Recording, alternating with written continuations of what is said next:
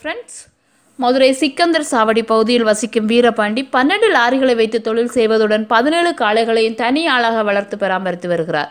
நான் குடும்பத்தோடு மதுரை செல்லூர் பகுதியில் வசித்து வருகிறேன். ஆனால் என் காளைகளையும் லாரிகளையும் பார்த்து கொள்ள வேண்டும் என்பதால் சிக்கந்தர் சாவடியில் இருக்கிறேன். பள்ளி விடுமுறை நாட்களில் மட்டும் என் மகன்கள் அவற்றை கவனிக்க வந்து விடுவார்கள். மற்றபடி முழுமையாக தொழிலையும் காளைகளையும் நான் கவனித்து வருகிறேன். பிள்ளைகள் போல் இருக்கும் என்னுடைய ஜல்லிக்கட்டு காளைகளை நான் பார்த்து கொள்ள வேண்டும் என்பதற்காகவே வெகு தூரத்துக்கு லாரி ஓட்டி செல்வதில்லை. நாங்கள் பல தலைமுறைகளாக காளைகளை வளர்த்து வருகிறோம். அதனால் எனக்கு காளை வளர்ப்பு முறை சிறு வயதிலிருந்தே தெரியும். இந்த காளைகளை தவிர 5 நாய்க்குட்டிகள், ஆட்டுக்கிடாய்கள், சேவல்கள் என பல வாயில்லா உயிரினங்களை வளர்த்து வருகிறேன். இவைகளோடு இருப்பதுதான் எனக்கு மிகப்பெரிய சந்தோஷம். இதற்காக என் குடும்பத்தினரும் எதிர்ப்பு தெரிவிப்பது இல்லை.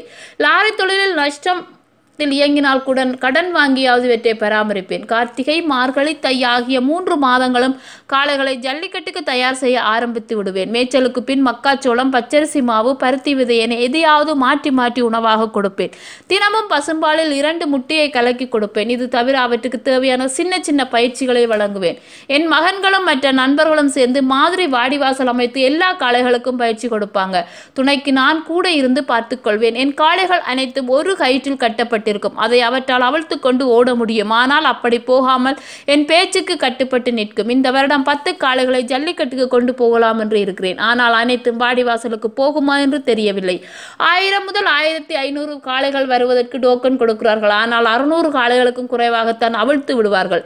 ஜல்லிக்கட்டுக்கு டோக்கன் வாங்குவது முதல் போட்டி முடியும் வரை அனைத்திலும் பிரச்சனை இருக்கிறது. மாடு வளர்ப்பவர்களின் தேவைகளையும் மாவட்ட நிர்வாகம் புரிந்து கொள்ள வேண்டும் என்கிறார் வீரபாண்டி.